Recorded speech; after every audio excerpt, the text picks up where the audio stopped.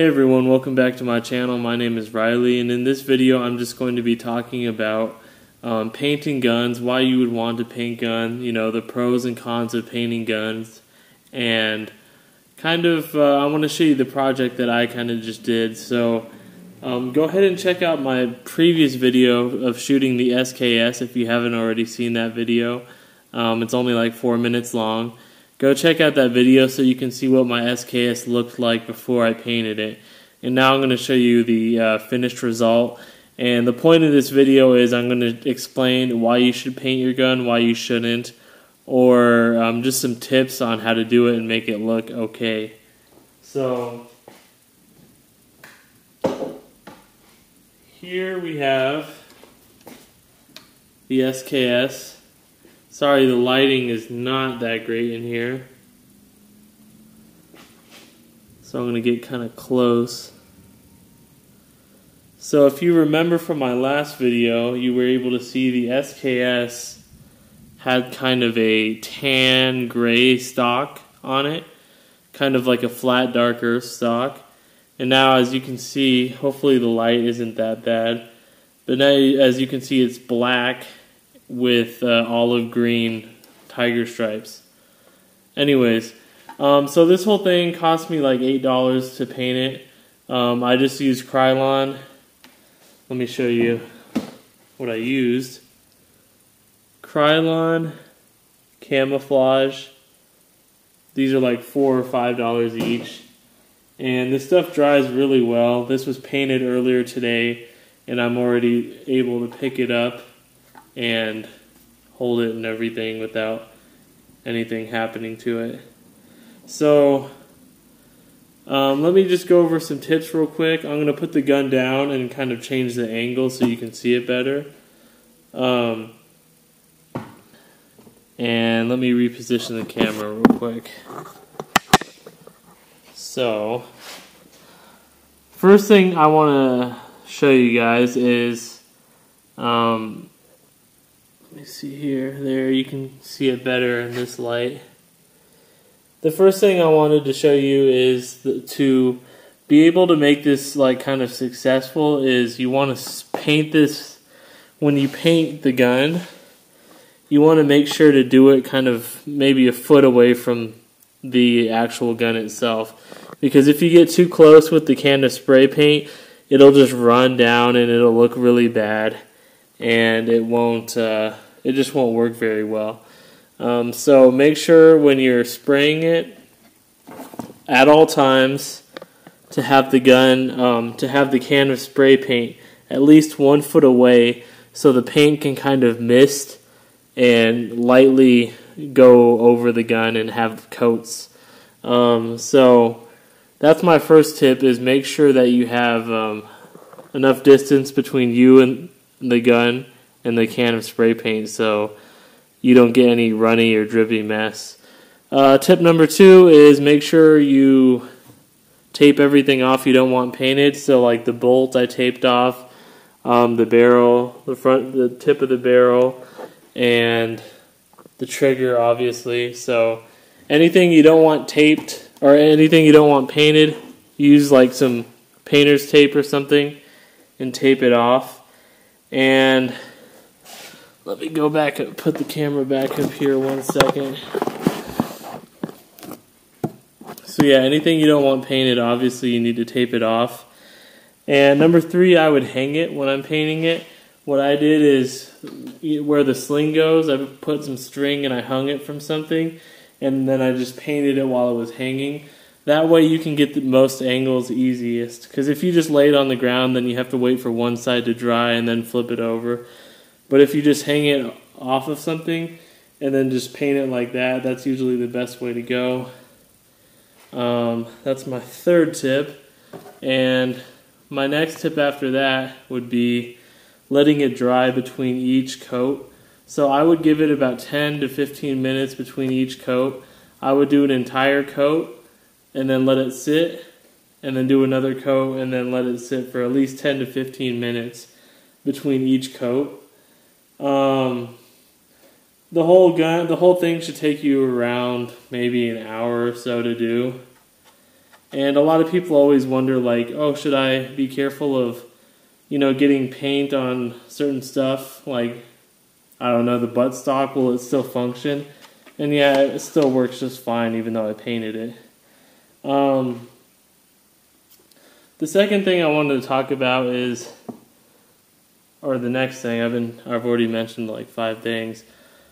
But a lot of people, here, let me adjust this camera real quick. A lot of people ask, like, why do you paint your gun? Simply, I paint my gun just to make it look different.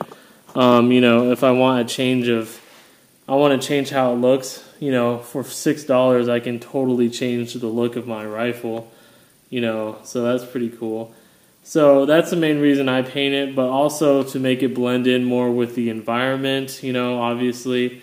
Use the colors that are around you, like in your, obviously if you're in Washington, you wouldn't use, tan or flat dark earth all the time. You would probably use more green. But if you were in, I don't know, Texas, flat dark earth might not be a bad option.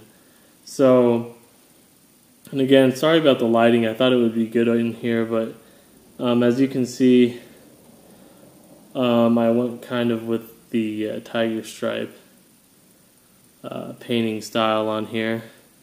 And let me see here. So, sorry guys, I know it's not showing up very good in the light, but basically I painted the entire thing black, and then after that I waited a little while so it could dry, and then I did olive green tiger stripes. I think it turned out pretty cool. I know, if you've seen the video before, you saw that this gun was tan, kind of a flat dark earth tan. So I think it changed the look quite a bit to this gun. It looks pretty awesome, I think.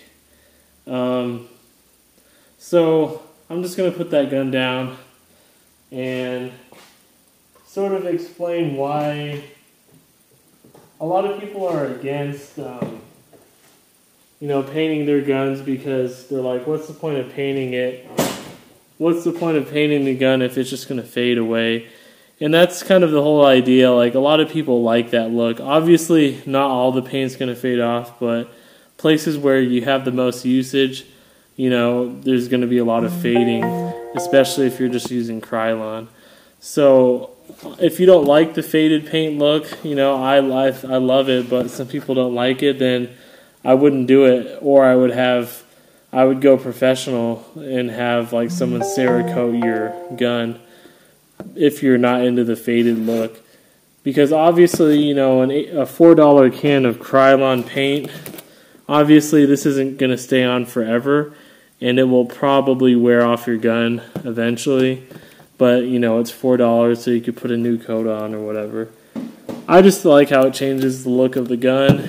It's something fun to do, and for $4, it's not super hard and it's not super difficult. So, I'm going to go change where I am so I can show you in better light how the rifle turned out. Okay, hopefully now the lighting is a little better, and now you can see how my rifle looks after I painted it. As you can tell, I got paint even on the barrel, and I think that's totally fine. I think it'll stay on there fine. I even painted my foregrip, and I even painted my magazine as well. So yeah, we got a nice paint job all the way over here, and I did this in like 40 minutes, and I don't think it looks the best, but it's just something easy and quick, and I think it makes the gun look cooler than it did before, and it kind of blends in with the environment. Let me show you the other side. Hold on. Okay, now this is the other side of the rifle. You can see there's some spots I messed up in. It's not turning out that great in some areas. And obviously, around the handle, the pistol grip, and other areas are going to wear, faster than, other areas that don't have contact as much. But I think it looks fairly good.